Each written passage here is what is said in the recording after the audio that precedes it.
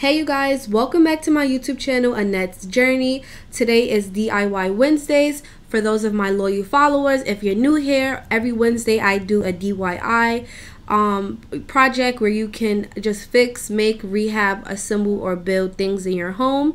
And yeah, so tune in. Make sure you like, comment, and subscribe to my YouTube channel, and check every Wednesdays and Saturdays for new videos. So today I am making a simple houseware standard double rod portable garment rack.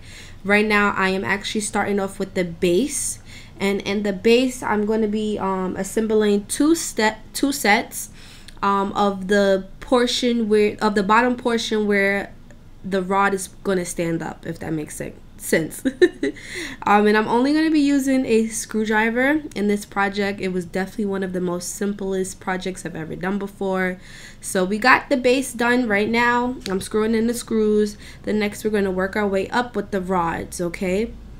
I did get this garment rack from Amazon for I think about 30 bucks. It is heavy duty steel. It's a chrome finish, and the dimensions are 36 inches lengthwise, and then the width is 16.5 inches, and then the height is 64 inches. Okay, so it's a pretty tall portable garment rack. Now these are some of the pipes. They are labeled, I think, A all the way to N, I believe, and that includes small screws, medium screws, long screws, and some like wheels, and I believe like these other type of objects. I don't know what you call it, but it's when I assemble that middle part that you just saw, the middle part of this. Okay, so I'm doing two sets of that. The next level of the rods that I will be doing, I'm going to be doing two sets of that as well.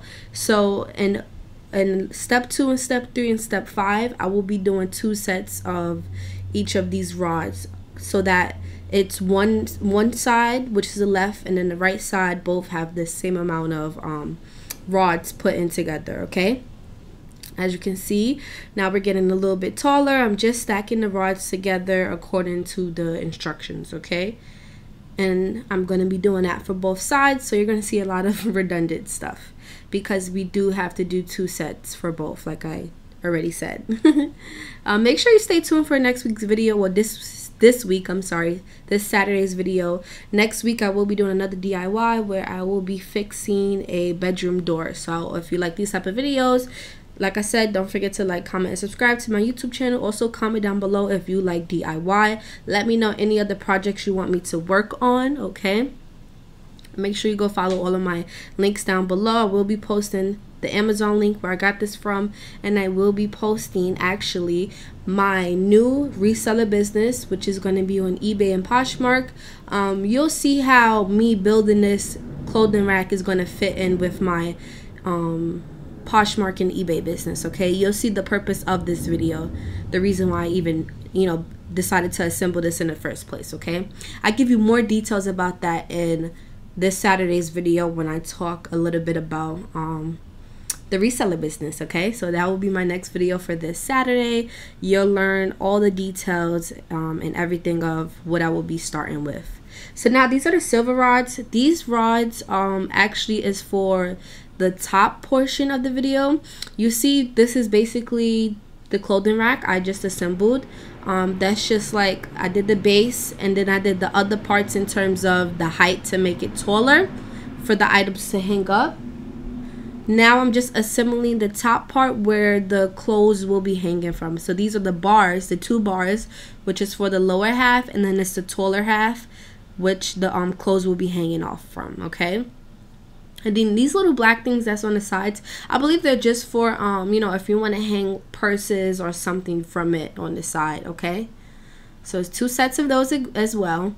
As you see, I'm just assembling to the top part is going to be like the bar, like I said, that you can hang the clothes from. Okay, and this was actually a pretty quick project, one of the quickest projects I've ever done, and one of the easiest projects I've ever done. It's very straightforward, it's very simple. The instructions was very easy to read as well. There were no like written instructions, just pictures, but it was still easy.